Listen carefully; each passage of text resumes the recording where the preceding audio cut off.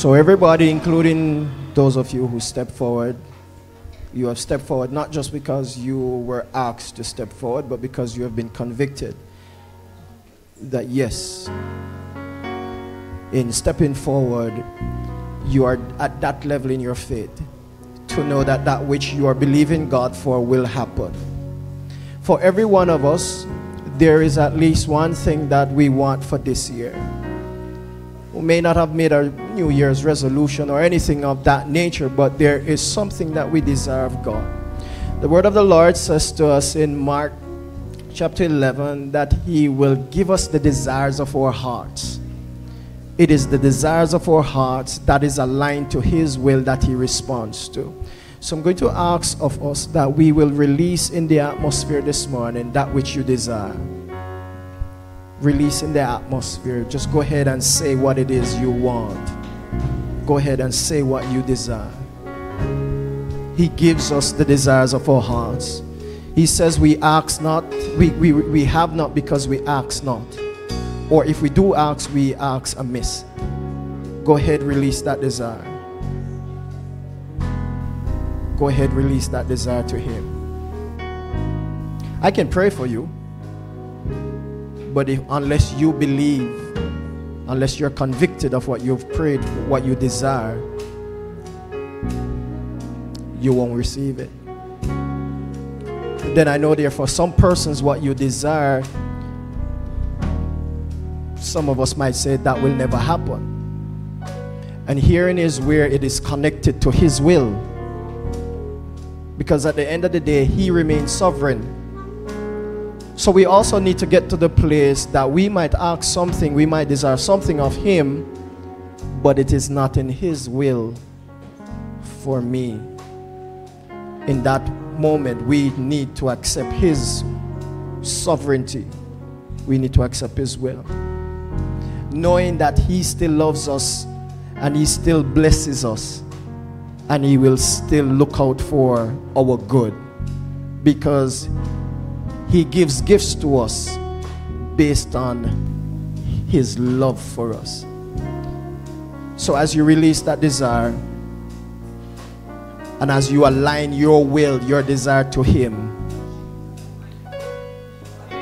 I now pray, because He gives us the desires of our hearts that are aligned to His will. So He's going to give to us what is good for us. Whatever He chooses to give to us, it's good for us. If He decides not to give something to us, it is still because He is looking out for our good. With your right hand raised, Father, in the name of Jesus, I thank You for Your people. I thank You for Your children. We give to You this morning our desires. We make it known to You. The new car, the home, the emotional stability that we desire, the peace of mind, the faith, the increased faith. We give to You the healing that we desire. Lord, I pray for healing of hearts today. I pray for healing of emotions. I pray, God, that You will heal bodies as well. I rebuke cancer in the name of Jesus. And I declare in the name of Jesus that bodies will be mended. Even in areas of the body that you've been experiencing pain for a long time, be healed in Jesus' name. Father, I thank You for every job situation, every job uncertainty. We speak a word of stability and confidence today, that this year your job will be secured in the name of Jesus. We step into your offices and we declare that your relationship with your colleagues, especially with your boss, has shifted. You are now in a better position so that you can influence your boss. I speak influence over the body of Christ in the name of Jesus, that we will have influence over those who have influence in the workplaces in the name of Jesus, so that the agenda of heaven will get done.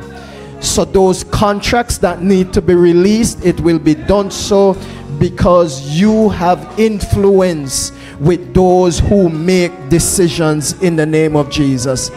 Lord, I thank you for every person who is preparing to return to school and is wondering where the school fee will come from. Lord, we release school fees in the name of Jesus. Father, we release jobs in the name of Jesus. Lord, we release businesses in the name of Jesus. Lord, we release stable homes in Jesus' name. Lord, we pray for the mind of your people, that your people will not go out of their mind this year in the name of Jesus.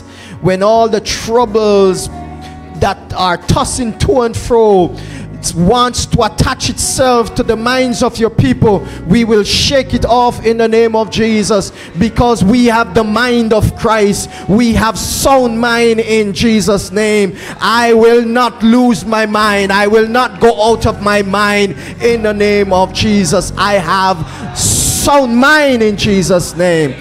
So Father, we release your people to experience your peace.